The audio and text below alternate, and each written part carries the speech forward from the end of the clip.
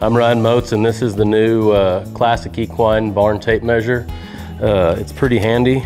Have around the barn. It's a 6-foot tape measure, and not only does it have the inches, but as you can see, it also has the hands, so it kind of converts the inches into hands for a guy. So if we're wanting to know how tall a horse is, which we always do when we're sitting around the barn, instead of having to grab an old stick, we've got this handy little tape measure right there. Ironman's 14.3, measure from the ground right to the point of the withers. 14.3, and pretty handy little tool to have around the barn right there. It works both ways, inches and hands both.